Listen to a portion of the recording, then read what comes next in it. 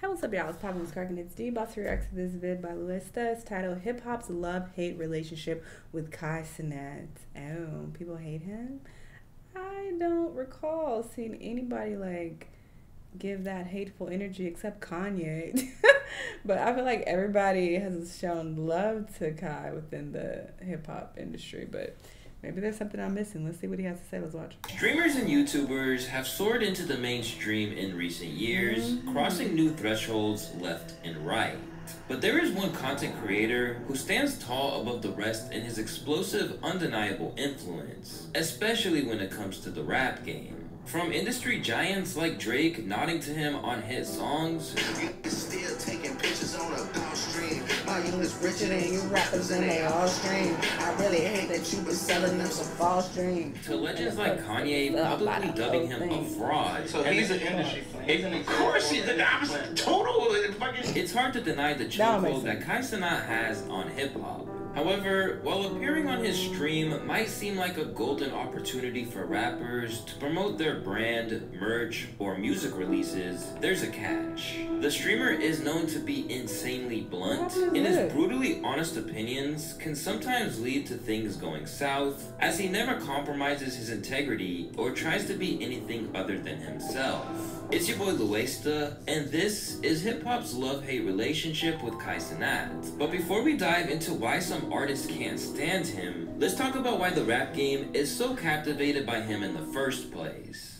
Born on December 16th, 2001, a young Kai grew up in an ever-shifting environment, as his father working in the military forced him to move often. But he would eventually settle back into the Big Apple, where he realized how flexible and adaptable he had become from his early years of dynamic surroundings. With his creative spark and vibrant personality, he naturally started making videos on social media.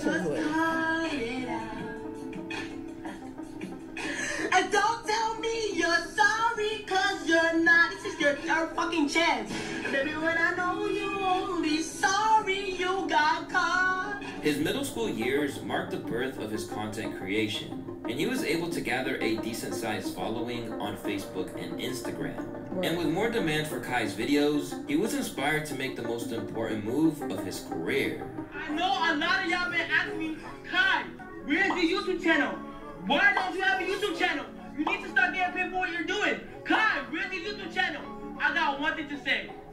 Welcome to my YouTube channel! By the time he got into college, he had already built a core fan base, and it was in this period of growth and change that he would meet the AMP crew, changing the course of his life forever. Like many streamers, Cenat was grinding content during the pandemic, and when the year 2021 came, everything truly changed for him. You see, 2021 ushered in a new era of content creation for streamers. We had people like Aiden Ross, who began doing big numbers on Twitch, leading to moments like this one. What's good, bro? Is LeBron? He said, is this LeBron? Yo, first of all, I gotta say, gigantic fan. I love you.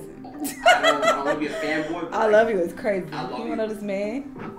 It's all respect, man. I appreciate it, man. And look, showing love and respect to me and my son. That's right. Look, listen, me and B, we swept them, and we did it for Cleveland.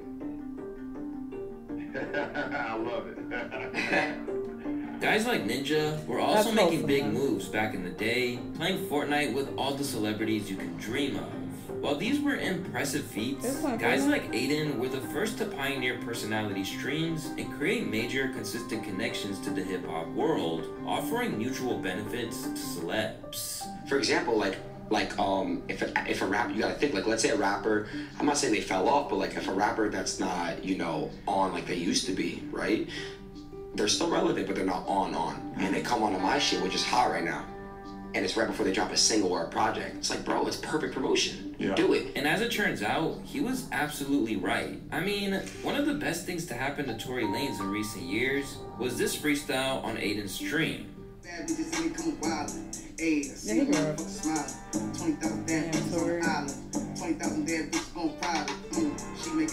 Witnessing this success, Kai entered the streaming world with an infectious energy and unparalleled creativity. The perfect recipe for major success and hilarious clips. Holy shit. Okay. I'm gonna get down on my hands and knees. on. Where's his face at? That's when you're gonna get on top of me.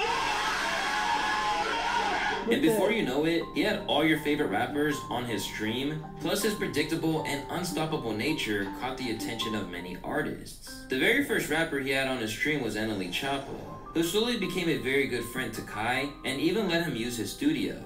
Since then, he's had many other artists come onto his stream. 21 Savage, Polo G, Ice Spice, Lil Baby, the list goes on. And they're all getting the same benefit of Kai's massive audience. You see, Kai's streams are often getting steady audiences with hundreds of thousands of unique viewers, which are insane stats for a live event. This number of eyes gives Kai marketing leverage. And when artists have tracks, albums, and other products on the way, there's not a better place to get that in front of their target audience. It's very similar to the gimmick of the Fallon Show, and we've already seen artists like Lil Baby and Cenat promote their merchandise on Kai's stream. Quack, quack. This is my new shoe, bro, that I'm coming out with. They're gonna be here soon. So they're not even out yet? Not even out yet. And you the first person that I'm gifting these to. I just wanted to show my appreciation. I felt if anyone needed these first, bro, it would be you, man. So. Kai's stream also provides these artists the platform to showcase a different side of themselves. Good examples of that would be the time the Barb's queen herself, Nicki Minaj, came onto Kai's stream. Why you cover her titties? Are you hungry? No! Or this time when he got the Stone Cold 21 Savage to get a little spooked. Huh? It ain't nothing that's living. Living in the, like, no, bro. No, bro, come on, bro. It don't breathe. It don't feel. Yeah, go ahead.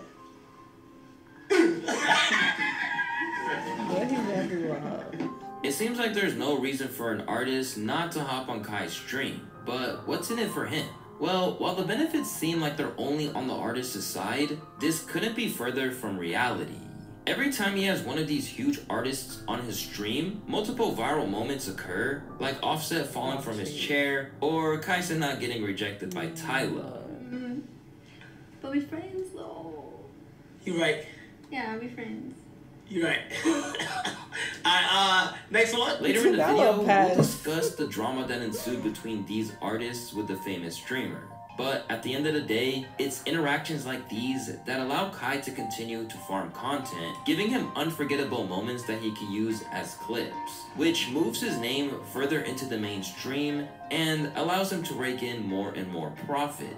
And seeing the amount of success it brought, Kai decided to go full throttle, hosting marathon streams with rappers, streams with other internet personalities. Jump up and down. I'm very athletic. You know, You sound like you can jump up and down like Akeem Olajuwon. And ultimately putting his name on the top of the streaming world despite stiff competition. Nominees are Queso, Iron Mouse, Jinxie, Kai Cenat, and Clackety. But there could only be one winner. Kai Cenat. Oh, is that the As Kai Cenat is established firmly as a household name and an icon in the hip-hop community, other streamers wouldn't get so lucky and ultimately set themselves up to fail. Looking back at Aiden, most of his best streams came earlier on, like the ones with Polo G and Lil Uzi. But he would soon come to realize that the entire hip-hop community wasn't so welcoming. I've already discussed this at length in a video titled Why Hip Hop Doesn't Respect Aiden Ross. But I feel like it's worth discussing one more time for this video to really show how he differs from Kai when it comes to receiving love from the rap genre. In general, he was labeled as sort of a culture vulture for trying to cement himself with black culture as a white guy. Even one time wearing do-rags on stream and straight up saying the N-word. Yeah, but like, that's my thing is this. Another thing is that most rappers aren't cool with his approach to humor. Since Aiden's initial popularity stemmed from him acting sus around rappers, often not sitting well with most of them.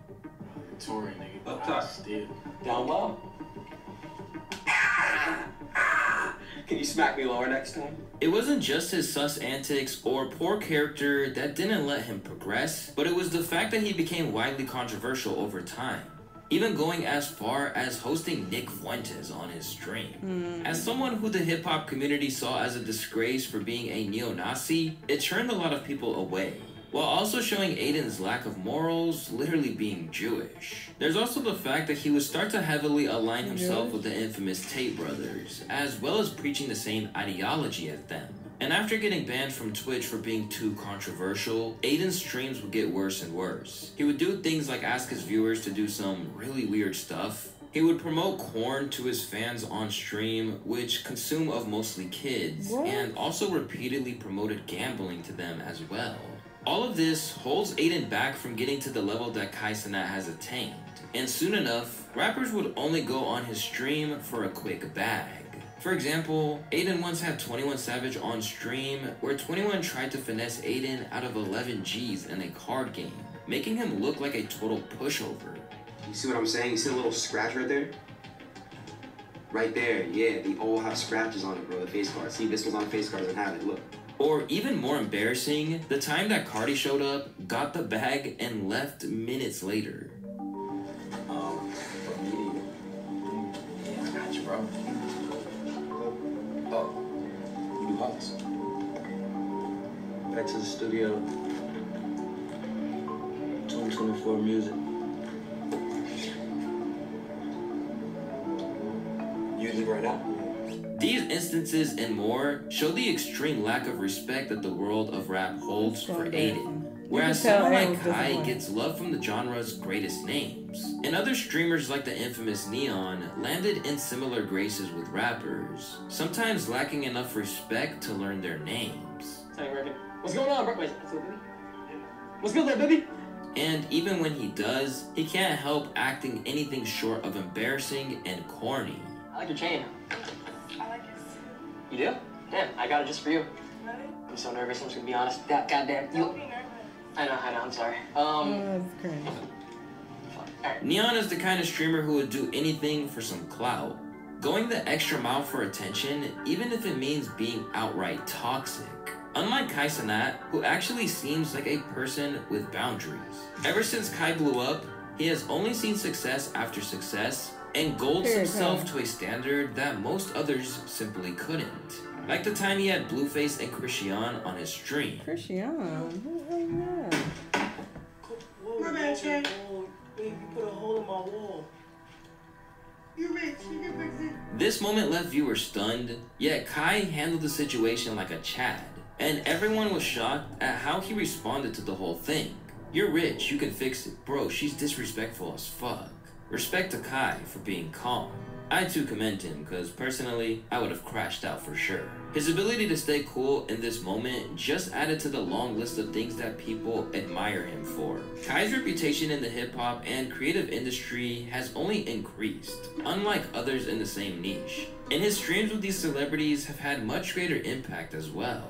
A clear example of this would be the stream Aiden had with Polo G that had about 900k views. Then Kai, on the other hand, pulled a whopping 4 million views, taking a more unique spin by making his video a mukbang and overall improving the viewer experience. Kai's influence has become something that glimpses rivalry with the likes of even Mr. Beast, which forces us to look at just how far his reach has gone and where it's going next. But sometimes, Kai Cenat can get on a rapper's bad side too. Earlier, we looked at Kai's audience as marketing leverage, and that's proven to be apparent in social media trends as seen in his relationship with NLE Choppa. When he debuted his song Slut Me Out on Kai's stream, it didn't take long for his track to graze the charts for the first time in a while. But more importantly, find a place on YouTube and TikTok. Meanwhile, you have artists like Glorilla, who got the opposite side of the coin when Kai's reaction to her song Cha Cha Cha didn't go over too well. Right foot, let's go. Now hop one time. No. Come on, Glow. No! I love Glow, bro. I love Glow, but no. I was rolling up a kid. Yeah. Going to church and I was sinning. Smoking out after service. What you mean going to church and now you sinning? Bro, what the fuck? Kai's reaction seemed to create a chain of negative reviews in Glow's direction, and she would literally end up blocking him on Instagram just because he didn't like it and brought her a lot of hate. Glow, there's no way you blocked me, bro. See. Wait, I'm going through a burner. Oh my God, you did! Okay, I start taking money, and obviously a label gonna want you to say it's nice as fuck. Yes, it's cool, like it's good, it's nice as fuck. But like, then I'm not being real with y'all. It didn't take long for Glorilla to give her 2 cents on the situation when Kai's grunts swarmed her stream on IG. Don't come on my lab asking me about nobody that I done blocked. What you talking about? They blocked and they gonna stay there. You made your bed, you gotta lay there. She later came to regret her decision, seemingly reconsidering her statements on Twitter. But Kai let her know the damage had already been done. Oh, Glorilla. You laid your bed, you better stay there. However, this situation doesn't compare to the beef that Cenat endured with the Migos' Offset after he wasn't feeling his new project. Although Offset appeared on Cenat's stream in September of 2023, where they joyfully embraced a 24-hour stream together. What was it called? It's like the victims of Cenat or something like that. The chat said they fuck with the dad.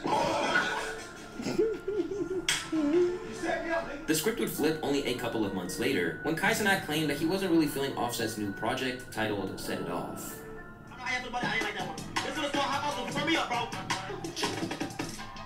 I'm trying to make sure I'm not making this up in my head, because I feel like I remember some of these. Next is called I'm On. I don't know, bro. I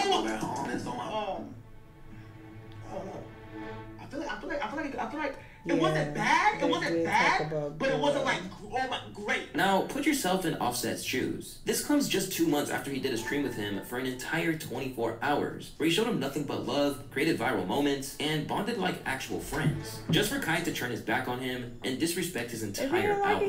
With Cenat averaging around 80,000 streams every single live he does, alongside the incredible hold that he has over today's youth, it's assumable that if Kai doesn't like something, thousands upon thousands of his fans will tag along with it. And it was abundantly clear that Offset had an issue with Kai not liking his album, when it was reported that Offset was flaking on Cenat's prison stream last second. A stream that would literally go down in the history books for one of the most watched he's talking events. about, I come from that, so I those type of way. Was scheduled to come in today. It pulled out last minute. And then the Joe Budden thing. They told me they were going to do it today. React to that. Pulled out last minute. Yeah, we'll skip it. Definitely check out that reaction if you missed it. It's the victims of Cenat, I'm pretty sure, where he went over the beef with Glorilla, Offset, Joe Budden, Kanye. But that's just how the industry is. So yeah, the love-hate title makes a lot of sense because they're all for it when, you know, you like their shit. And you hyping it and you say that it's good, then they want to show you love and, you know, all is well. But the moment you give your honest opinion and you're like, I'm not really fucking with this, now it's an issue. So it's just fake. They expect you to be fake. It doesn't make any sense, but it's how the industry is, unfortunately. Y'all let me know what y'all think, though. Let me know what other videos you want to watch, and I'll see y'all in the next one. Bye!